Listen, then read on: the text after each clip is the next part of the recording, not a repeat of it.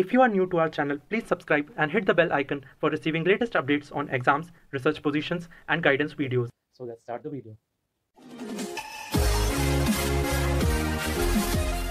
Hey guys, welcome to Inspire Chemistry. So today in this particular video, I will discuss one very important and demandable topic, that is Inspire Scholarship. तो इस video में मैं जो discuss करूंगा inspire scholarship के ऊपर, क्योंकि बहुत सारा स्टूडेंट्स इंस्टाग्राम एंड टेलीग्राम के थ्रू बहुत ज़्यादा मैसेज एंड रिक्वेस्ट किया था कि इसके ऊपर एक डिटेल वीडियो चाहिए, जहाँ पर सिलेक्शन प्रोसीड्योर, कौन कौन सब्जेक्ट अप्लाई कर सकता है, इसका एलिजिबिलिटी क्राइटेरिया क्या क्या होता है, कितना अमाउंट स्कॉलरशिप मिलता है, ठीक है, बीएससी के बाद अप्लाई कर सकते हैं कि नहीं, उसके बाद कट ऑफ, डॉक्यूमेंट्स कौन कौन सा चाहिए, ठीक है, ये सारे थिंग्स के ऊपर बहुत सारा डिमांड आया था। तो मैं सोचा कि इसके ऊपर डिटेल वीडियो बना देता हूँ। एंड इंस्पायर स्कॉलरशिप का जो 2021 दैट मीन्स जो इस साल का जो स्टूडेंट्स ने 12th के बाद मतलब साइंस में 12th कंप्लीट करने के बाद जो स्टूडेंट्स बैचलर्स या फिर मास्टर्स अप्लाइड और बेसिक साइंस में एडमिशन लेने जा रहे हैं, उनके लिए एप्लीकेशन फॉर्म भी रिलीज हो गया, तो अप्लाई कर सकते हो। 1 दिसंबर से फॉर्म फिलअप स्टार्ट हो गया, 31 जनवरी तक लास्ट डेट है, ठीक है। तो इस वीडियो में मैं 1 बाय 1 सारी इंपॉर्टेंट थिंग डिस्कस करूंगा इंस्पायर स्कॉलरशिप रिलेटेड, जहां पर मैं डिस्कस कर रहा हूँ इंस्पायर स्कॉलरशिप क्या है, उसके बाद कौन कौन स्टूडेंट अप्लाई कर सकता है, सिलेक्शन प्रोसीड्योर, इंस्पायर स्कॉलरशिप का अमाउंट कितना है, ड्यूरेशन मतलब कितना ईयर तक मतलब कितना दिन तक स्कॉलरशिप मिलेगा, उसके बाद कौन कौन सा सब्जेक्ट के लिए स्कॉलरशिप मिल सकता है, cut off, documents, application procedures and कुछ डाउट्स के ऊपर। तो ये वीडियो देखने के बाद इंस्पायर स्कॉलरशिप रिलेटेड जो डाउट्स एंड जो क्वेश्चंस है तुम्हारे मन में सारे क्लियर हो जाएगा, ये मैं 100% गारंटी दे सकता हूँ। एंड उसके बाद भी कुछ डाउट रहेगा तो फिर कमेंट बॉक्स में कमेंट कर सकते हो। ये वीडियो तुम्हारे फ्रेंड के साथ भी शेयर करो, ताकि तुम्हारे फ्रेंड को भी पता चले ये inspire scholarship related things. And channel पे नए हो तो चैनल को वीडियो को लाइक करके चैनल को सब्सक्राइब करके रखो। So let's start. And first जो क्वेश्चन है, व्हाट इज इंस्पायर स्कॉलरशिप। तो देखो बहुत सारा स्कॉलरशिप 12th लेवल के बाद हमारे इंडिया में अवेलेबल है स्टूडेंट्स के लिए, ठीक है, हायर स्टडीज़ के लिए। लेकिन सबसे जो हाई अमाउंट स्कॉलरशिप है, मतलब ये मान सकते हो one of the high amount scholarship, inspire scholarship, ठीक है। तो ये इंस्पायर स्कॉलरशिप 12th के बाद जो स्टूडेंट 12th में साइंस लेकर पढ़ाई किया, उसके बाद जो स्टूडेंट्स ने बैचलर्स या फिर मास्टर्स अप्लाइड साइंस या फिर बेसिक साइंस में अप्लाई करने जा रहे हैं, उन सारे स्टूडेंट्स के लिए ये स्कॉलरशिप प्राइम मिनिस्टर नहीं, सेकेंडरी हायर एजुकेशन की तरफ से ये डीएसटी ने चालू किया, ठीक है। तो फर्स्ट जो हो गया इंस्पायर स्कॉलरशिप क्या है, तो जो स्टूडेंट 12th में साइंस लेकर पढ़ाई किया है उसके बाद बैचलर्स या फिर मास्टर्स करने जा रहे हैं basic science and applied science में, तो उन सारे स्टूडेंट्स के लिए एक अच्छा खासा स्कॉलरशिप स्कीम है जो सेकेंडरी हायर एजुकेशन की तरफ से दिया जाता है, डीएसटी देता है, ठीक है, department of science and technology.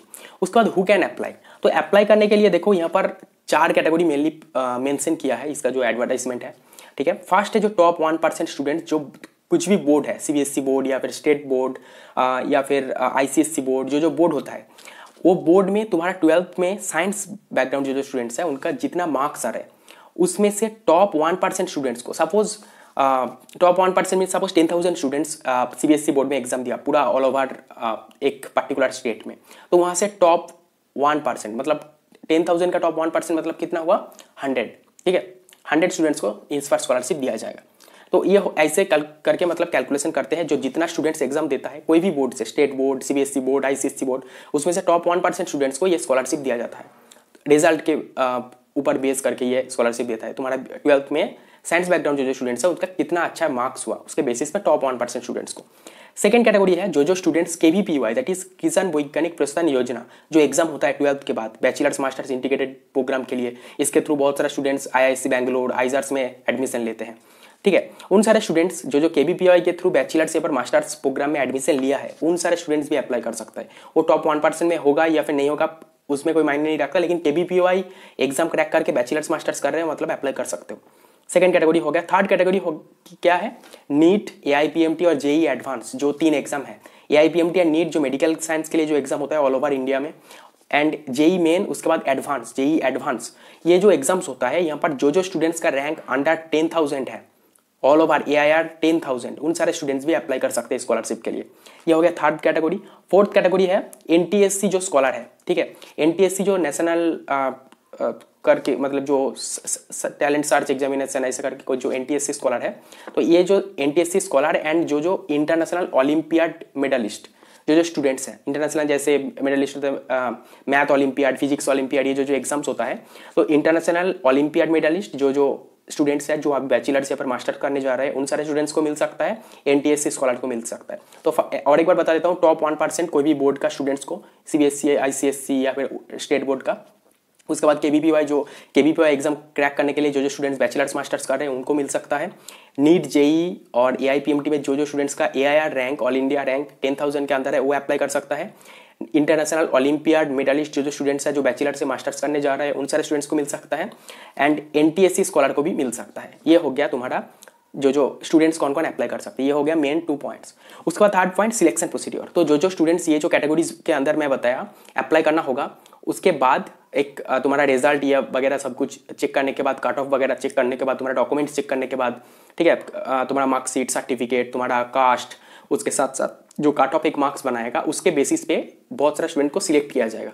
Then मतलब ये सारे फैक्टर के ऊपर डिपेंड करके तुम्हें सिलेक्शन किया जाएगा, तुम्हारा मार्क्स, तुम्हारा सर्टिफिकेट्स, तुम्हारा कास्ट, ये सारे थिंग्स के ऊपर डिपेंड करके, ठीक है। उसके बाद फोर्थ पॉइंट में मैं डिस्कस करूँगा स्कॉलरशिप अमाउंट।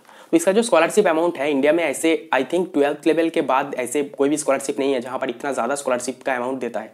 इस स्कॉलरशिप के थ्रू तुम्हें पर ईयर 60,000 दिया जाएगा, ठीक है। स्कॉलरशिप 60,000 पर ईयर, मतलब पर मंथ 5,000। बहुत ज़्यादा अमाउंट होता है एक 12th लेवल के बाद बैचलर्स लेवल स्टूडेंट्स के लिए, ठीक है। मेरे को भी मिलता था, मेरे को अभी मतलब एमएससी तक मिला है, ठीक है। और 20,000 पर एनम और 20,000 पर ईयर भी मिलेगा मेंटरशिप ग्रांट के लिए। ये सारे स्टूडेंट्स को नहीं मिलता, मेंटरशिप प्रोग्राम में तुम अटेंड करोगे तो फिर तुम्हें मिल सकता है। अदरवाइज 60,000 पर ईयर जो स्कॉलरशिप है तुम्हें मिल सकता है। कब मिलेगा? फर्स्ट ईयर से लेकर एमएससी तक। यहाँ पर देखो ड्यूरेशन करके एक भी पॉइंट मैं मेंशन किया था, कितना दिन तक ये स्कॉलरशिप मिल सकता है। तो 5 ईयर्स तक, या फिर जो इंजीनियरिंग बैकग्राउंड स्टूडेंट्स हैं उनके लिए 6 ईयर तक मिल सकता है, मतलब बैचलर्स और मास्टर्स। एमएससी के बाद बीएससी एंड एमएससी तक तुम्हें मिल सकता है। लेकिन पर ईयर सपोज तुम बैचलर्स में एडमिशन लिया, उसके बाद तुम्हें हर साल 60% मार्क्स होना चाहिए, रिजल्ट अपलोड करना होगा उसको वेबसाइट पोर्टल में जाके। 60% मार्क्स नहीं होगा तो कैंसिल कर दिया जाएगा, कंटिन्यू नहीं होगा स्कॉलरशिप। सपोज तुम 12th के बाद सिलेक्ट हुआ, उसके बाद फर्स्ट ईयर तुम्हें 60% मिला, ठीक है, तो फिर तुम्हें दो बार मिल जाएगा। लेकिन थर्ड ईयर मिलने के लिए तुम्हें 60% और भी होना चाहिए। बैचलर्स में 60% होगा तो फिर तुम्हारा एमएससी में या फिर मास्टर्स में कंटिन्यू होगा, अदरवाइज बीएससी में ही खत्म हो जाएगा, ठीक है। तो हर साल तुम्हें 60% मार्क्स होना चाहिए, एंड 60% मार्क्स होने के बाद वो सारे मार्क्स भी अपलोड करना होगा उसको ऑफिशियल वेबसाइट में हर साल। उसके बाद ही तुम्हारा स्कॉलरशिप कंटिन्यू होगा, ठीक है। उसके बाद ड्यूरेशन में बता दिया। उसके बाद सब्जेक्ट्स, बहुत सारा सब्जेक्ट्स है, टोटल 18 सब्जेक्ट्स में अप्लाई कर सकते हो। तो स्क्रीन पे देखेगा शायद, ठीक है, देख सकते हो। तो physics, chemistry, mathematics, बोटानी, zoology, microbiology, geology, biochemistry, geochemistry, बहुत सारा सब्जेक्ट्स मेंशन है, टोटल 18 सब्जेक्ट्स। तो स्क्रीन पे दिखेगा। ये सारे सब्जेक्ट्स में जो स्टूडेंट बैचलर्स करने जा रहा है या फिर मास्टर्स करेगा बाद में 12th के बाद, तो उन सारे स्टूडेंट्स अप्लाई कर सकता है। उसके बाद कट ऑफ, ठीक है, कट ऑफ रेंज भी स्क्रीन पे आएगा शायद, देखो दो साइड में, ठीक है। तो कट ऑफ जो होगा इंस्पायर स्कॉलरशिप के लिए 2020 का जो कट ऑफ है अराउंड इसके आसपास ही हो सकता है, ये इंक्रीज भी हो सकता है। कोविड के लिए बहुत सारा मार्क्स अभी स्टूडेंट्स को मिल रहा है, पहले इतना ज़्यादा कट ऑफ नहीं था, पहले था 90% के आसपास था, अभी ये इसका जो परसेंटेज अराउंड 92 to 94% के आसपास चला गया कट ऑफ, ठीक है। तो यहाँ पर मैं कुछ स्टेट के लिए लिख के रखा। आंध्र प्रदेश के लिए 96% के आसपास, आसाम के लिए 86% के आसपास, वेस्ट बंगाल के लिए 95% के आसपास, बिहार के लिए 83% के आसपास। ये जो कट ऑफ रेंज है इसके अंदर जो स्टूडेंट्स आएगा वो टॉप 1% के अंदर मतलब उसको रिमाइंड किया जाएगा, देन उसको स्कॉलरशिप के लिए शॉर्ट लिस्ट किया जाएगा, then documents upload, then selection किया जाएगा, ओके। उसके बाद देखो कौन कौन सा डॉक्यूमेंट्स चाहिए। डॉक्यूमेंट्स के तौर पे तुम्हें बहुत सारा इंपॉर्टेंट थिंग्स अपलोड करना होगा, स्क्रीन पे आ रहे हैं डॉक्यूमेंट्स एंड उसका साइज भी मेंशन है, देख लो। तो पासपोर्ट साइज फोटोग्राफ, उसके साथ 10th certificate, 10th marksheet, 12th certificate, 12th marksheet, single SBI account होना चाहिए, मतलब ये सिलेक्शन होने के बाद में चाहिए ये अकाउंट, एसबीआई का एक अकाउंट होना चाहिए, सिंगल होल्डर, तुम फर्स्ट होल्डर होना है, मतलब तुम्हारा एक अकाउंट होना चाहिए single holder. And photograph, caste certificate, birth certificate, ये सारे थिंग्स तुम्हें अपलोड करना होगा। एंड साइज भी मेंशन है 1 MB के आसपास साइज, देख लो, ठीक है। ये सारे डॉक्यूमेंट्स पहले अरेंज कर लो, कंप्लीट मतलब अप्लाई करने के पहले ये सारे डॉक्यूमेंट्स पहले अरेंज कर लो, अदरवाइज प्रॉब्लम हो सकता है एप्लीकेशन के टाइम में, ठीक है। सारे डॉक्यूमेंट्स पहले अरेंज कर लो, उसके बाद ही अप्लाई करने जाओ, तो एक साथ बहुत जल्दी में हो जाएगा एप्लीकेशन। उसके बाद देखो एप्लीकेशन प्रोसेस। एप्लीकेशन जो प्रोसेस है, एप्लीकेशन प्रोसेस मतलब बहुत इजी है, तो इसका लिंक डिस्क्रिप्शन बॉक्स में है, वीडियो का डिस्क्रिप्शन बॉक्स में, वहाँ पर जाके देखना। जो online.dst.government.in करके जो वेबसाइट है, वो वेबसाइट में क्लिक करना। क्लिक करने के बाद एक पेज में फॉरवर्ड हो जाओगे, वहाँ पर जाके तुम्हें रजिस्टर करना है। न्यू रजिस्टर करके ऑप्शन होगा राइट साइड के डाउन साइड में, देखना कि लॉगिन के नीचे होगा न्यू रजिस्टर, वहाँ पर रजिस्ट्रेशन करना है तुम्हें, ठीक है, स्कॉलरशिप के लिए। तो रजिस्ट्रेशन करने के बाद फिर से लॉगिन करना है, जो रजिस्ट्रेशन करने के बाद लिंक एक्टिव होगा, देन जो आईडी पासवर्ड बना रहे हो उसके थ्रू फिर से तुम्हें वो पेज में जाके लॉगिन करना होगा। लॉगिन करने के बाद वहाँ पर पोर्टल में जाके अप्लाई ऑनलाइन करके एक ऑप्शन आएगा शायद, वहाँ पर अप्लाई करना होगा। ये जो डॉक्यूमेंट्स अपलोड करने का भी वहाँ पर मतलब फोल्डर रहेगा, तो वहाँ पर अपलोड करके सबमिट कर देना। ये है बहुत ईजी प्रोसेस, ठीक है। ये मतलब अप्लाई करने के बाद कुछ दिन बाद तुम्हें शॉर्टलिस्ट का जो एक लिस्ट आएगा, एंड जो स्टूडेंट शॉर्टलिस्ट होगा उन सारे स्टूडेंट्स को ऑफर लेटर भेजा जाएगा कि you are provisionally selected for this scholarship.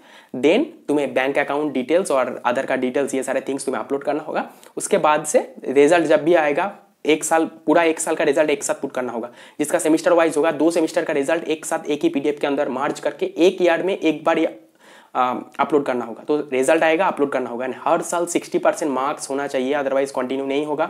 जितना साल तक तुम्हारा 60% आएगा उतने साल तक ही तुम्हें स्कॉलरशिप मिलेगा, अदरवाइज कंटिन्यू नहीं होगा। बीएससी तक जिसका 60% होगा उसके बाद ही वो एमएससी में कंटिन्यू कर पाएगा, नहीं तो कैंसिल हो जाएगा। और एक बार कुछ इंपॉर्टेंट थिंग्स मैं डिस्कस कर देता हूँ कि inspire scholarship after 12 science background students के लिए जो applied science and general science में बेसिक साइंस में अप्लाई कर रहे हैं, मतलब बैचलर्स मास्टर कर रहे हैं, उनको मिलेगा।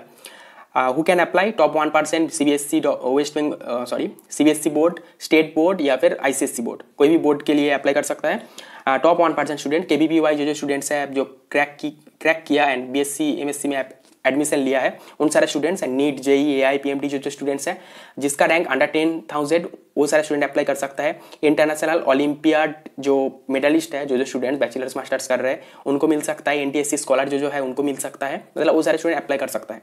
सिलेक्शन प्रोसीड्यूर में बता दिया, तुम्हारा जो रिजल्ट, ये जो पहले बता दिया कैटेगरीज, टॉप 1%, केबीपीवाई, ये सारे जो रैंक होल्डर, ये सारे स्टूडेंट अप्लाई करेगा। उसके बाद उसका रिजल्ट, उसका सर्टिफिकेट्स, उसका कास्ट, इसके बेसिस पे सिलेक्शन होगा, ठीक है। स्कॉलरशिप अमाउंट 60,000 पर ईयर, ठीक है, एंड 20,000 पर ईयर भी मिल सकता है मेंटरशिप ग्रांट के लिए। ये सबको नहीं मिलता, मेंटरशिप ग्रांट जिसको मिलता है वो उसको मिलेगा। अदरवाइज मैक्स सारे स्टूडेंट्स को जो स्कॉलरशिप मिलेगा 60,000 पर ईयर और 5,000 per month, okay.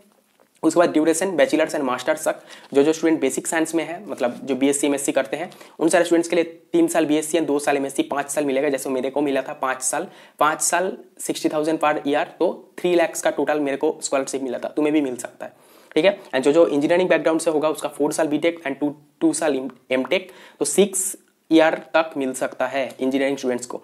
Subjects total 18 subjects है यहाँ पर, ठीक है। Physics, chemistry, बोटानी, zoology, microbiology, biochemistry, geochemistry, बहुत सारा टोटल 18 सब्जेक्ट्स है। एडवर्टाइजमेंट लिंक डिस्क्रिप्शन बॉक्स में रहेगा, उसके थ्रू जाके ये सारे डिटेल्स मैं जो मेंशन कर रहा हूँ सब कुछ मिल जाएगा। उसके बाद कट ऑफ अराउंड इस साल मतलब कोविड के लिए कट ऑफ बहुत ज़्यादा बढ़ गया। पहले 80 to 90% के अंदर था, अभी 95%, 96% के आसपास चला गया है। तो कट ऑफ लिस्ट भी मैं मेंशन कर दिया पहले, वो भी चेक कर लेना। अदरवाइज डिस्क्रिप्शन में जाके एडवर्टाइजमेंट का जो नोटिस है वो चेक कर सकते हो। Documents 10th certificate, 12th certificate, passport size photograph, bank details, ID proof, birth certificate, ये सारे थिंग्स, फोटोग्राफ, सिग्नेचर, ये सारे थिंग्स तुम्हें अपलोड करना होगा। एंड मैक्सिमम का साइज 1 MB के अंदर होना चाहिए। एप्लीकेशन प्रोसीड्यूर कुछ भी नहीं है, वेबसाइट में जाना है, लिंक डिस्क्रिप्शन बॉक्स में है, वहाँ पर जाकर रजिस्ट्रेशन करना है। रजिस्ट्रेशन करने के बाद फिर से लॉगिन करना है, ठीक है। लॉगिन करने के बाद डॉक्यूमेंट्स अपलोड करके सबमिट कर देना है। सबमिट करने के बाद शॉर्टलिस्टेड होगा, देन तुम्हें एक ऑफर लेटर आएगा। तुम सिलेक्टेड हुआ तो ऑफर लेटर में तुम्हें मेंशन किया जाएगा कि यू आर सिलेक्टेड, देन तुम्हें बैंक अकाउंट डिटेल्स अपलोड करना होगा, देन प्रोसीड्यूर कंप्लीट होगा। एंड कुछ डाउट्स इंस्पायर स्कॉलरशिप रिलेटेड था, जैसे बहुत सारा स्टूडेंट बोल रहा है कि 12th के बाद अप्लाई नहीं किया या फिर 12th के बाद शॉर्टलिस्ट नहीं हुआ था, तो बीएससी के बाद अप्लाई कर सकते हैं एमएससी के लिए? नहीं अप्लाई कर सकते हो, बीएससी के बाद अप्लाई नहीं होगा। इसके लिए 2 टाइम एप्लीकेशन चलता है, स्कॉलरशिप और फेलोशिप। स्कॉलरशिप के लिए 12th के बाद ही अप्लाई करना होगा, अदरवाइज बीएससी के बाद एमएससी के लिए अप्लाई नहीं कर पाओगे। ये है सेकेंडरी हायर एजुकेशन के लिए। तो मतलब सेकेंडरी हायर एजुकेशन मतलब 12th के बाद से जो है बीएससी, पीएससी, एमएससी कंटिन्यू जो स्टूडेंट्स कर रहे हैं उनको मिलेगा। 12th के बाद जिसने अप्लाई किया है, बीएससी के बाद अप्लाई करोगे तो नहीं मिलेगा। एंड जो स्टूडेंट फेलोशिप के लिए अप्लाई करना चाहते हैं उन सारे स्टूडेंट्स के लिए मैं 2-3 लाइन बोल देता हूँ। जो फेलोशिप के लिए अप्लाई करना चाहते हैं उन सारे स्टूडेंट्स के लिए जो क्राइटेरिया है, जो कौन कौन स्टूडेंट अप्लाई कर सकता है, जिसको स्कॉलरशिप मिल रहा है इंस्पायर स्कॉलरशिप, वो कंटिन्यू कर सकता है। फेलोशिप में फिर से अप्लाई करना होगा, और जो यूनिवर्सिटी का टॉपर होगा एमएससी में, ठीक है, यूनिवर्सिटी का टॉपर, तो और सारे स्टूडेंट्स भी अप्लाई कर सकता है ये फेलोशिप के लिए। तो फेलोशिप रिलेटेड वीडियो चाहिए तो कमेंट बॉक्स में कमेंट करना, उसके ऊपर भी मैं वीडियो बना दूंगा। तो ये है inspire scholarship related important things. तो आई थिंक सारे डाउट्स क्लियर कर दिया, कट ऑफ, प्रोसीड्योर, सारे थिंग्स। तो जो स्टूडेंट वीडियो को एंड तक देखा, बहुत ज़्यादा हेल्प मिला होगा। एंड फ्रेंड के साथ भी शेयर करो ताकि उनको भी ये सारे इंपॉर्टेंट थिंग्स पता चले। So that's all. So if you get in information from this video, please hit the like button and please share this video with your friends. That can help your friends also and give some important information and updates also. So thank you for watching. See you in the next video.